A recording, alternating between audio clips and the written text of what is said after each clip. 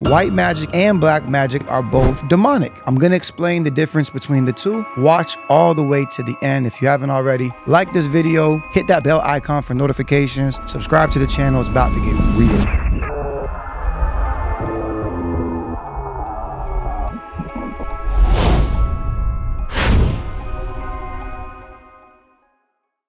Let's talk about it. The difference between black magic and white magic. If you know my testimony, I come from deep witchcraft. I've practiced voodoo, hoodoo, practiced shamanism. I've studied Islam, Buddhism. I've studied all types of stuff. I used to read cards, tarot cards, chakra balancing. I used to balance chakras with pendulum crystals. So I have experience and I know I'm educated on the subject. So I'm just going to read and explain the difference between the two. So black magic, all right? It's often considered to involve the use of supernatural powers or rituals for malevolent purposes. It is associated with practices that are intended to harm, manipulate, or control others. The motives behind black magic can include revenge, power, or personal gain. It is often portrayed as the darker or negative side of magical practices. So it's supposed, like, let's say for instance, someone gets cheated on. They go do black magic to hurt the person, the one that the person cheated on them with, or the other, or the one that actually cheated, right? Or someone that might be going through an abusive relationship. They'll go try to do, they go to the voodoo priest or the witch or the warlock to do black magic to hurt them.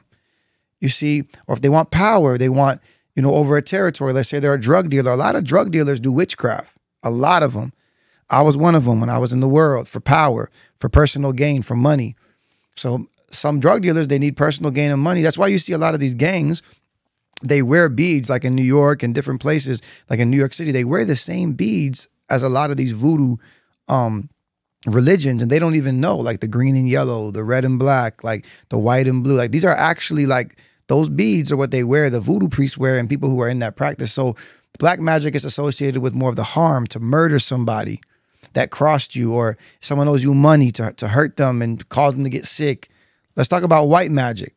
So white magic, on the other hand, is typically associated with practices that are intended to benefit others or promote positive outcomes.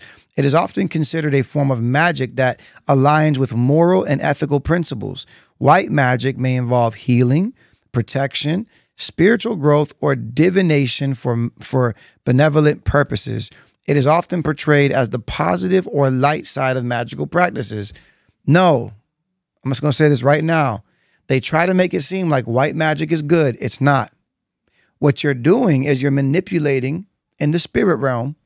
You're manipulating things with demonic spirits. It's deception. The devil comes to kill, steal, and destroy. White magic and black magic are both demonic. Both of them. You need to cancel both of them because none of them are good. You're channeling ancestral spirits or demons, or spirits that are supposed to protect you, for both sides. You don't need to go to the herbalist to get healthy. You can go straight to Jesus and he could supernaturally heal you. God can take you through a healing process as well. But what people do, and by the way, there's no issues with eating healthy, with going vegan, with having teas and taking supplements. That's a good thing. Vitamins, taking care of your temple, great thing. Use wisdom. But when people take the herbs and they do rituals and mix them together and put other things and pray over them and do all types of weird stuff and then you know, put it under your bed and, you know, put these herbs under your bed and you'll wake up healed, or put this egg under your bed. I know this from personal testimony.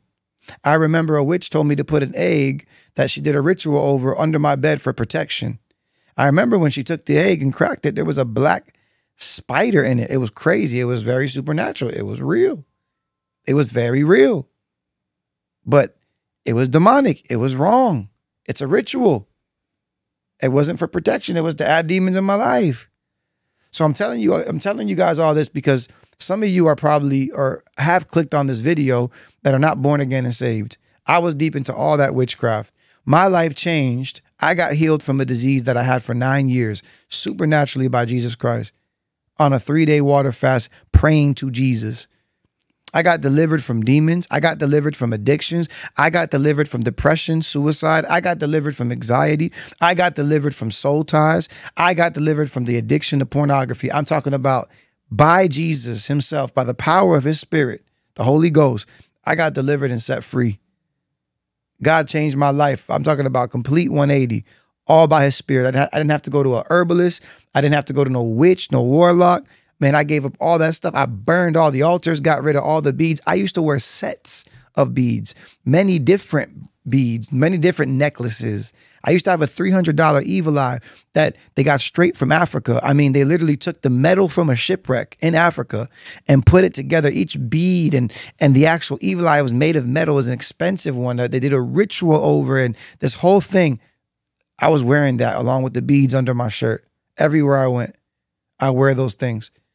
I had altars with statues, and I would put herbs and different things onto the deities and burn candles all night and day, literally. Burning sage all up in my house, big old crystals, the $1,000, like the expensive ones that are almost like $1,000 at my front door. The pendulum crystals, balancing chakras. I put the salt in the corners. I did all those things, and none of it gave me fulfillment and purpose. It was constant works, and I was still dealing with oppression. I was still dealing with anxiety. I was still dealing with murder and anger. I was still dealing with schizophrenia in a way. Like, it was making me go crazy. And I never dealt with schizophrenia in my life. When I came to Christ, he completely delivered me of everything. Gave me a wife, 3 beautiful children, 2 boys and a girl, amazing, a spirit-filled, anointed, on point, protected. Now I'm pastoring a ministry. I'm a pastor. Some of you might have clicked on this video and never seen my page just because of the title. Black magic versus white magic. But let me tell you something. Do not go down the rabbit hole I went down.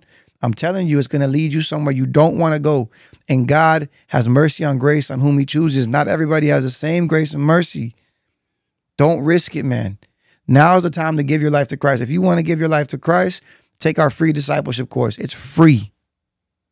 It's free. You can get plugged in and you can learn so much, and you could be born again, filled with the Holy Ghost, the highest power. I'm telling you, I've searched it all. I've traveled the world. I've made all the money, had all the girls, the cars, properties. I had everything I wanted, but I was empty inside. So give your life to Christ and comment down below if this video touched you. Comment your experience. If you have a testimony, because there are people who read these videos, who actually watch these videos and read the comments, and because they're concerned, they have questions, they might be dealing with anxiety or whatever it is. And I'm going to say a prayer before I get off this, and they might be dealing with whatever. So they read the comments for information. So comment your testimony down below. Comment some information down below. Let's encourage. Let's help the people out. And I pray right now in the name of Jesus for anybody watching, Lord, every demonic spirit has to go right now in Jesus' name. Come up and come out and leave. I bind every unclean spirit in Jesus' name. Holy Spirit, may you touch them right now with your peace, with your love and your joy. Jesus, may you encounter them in such a mighty way, Lord, that they would surrender. Touch them right now, Holy Spirit. Thank you, Father. Thank you.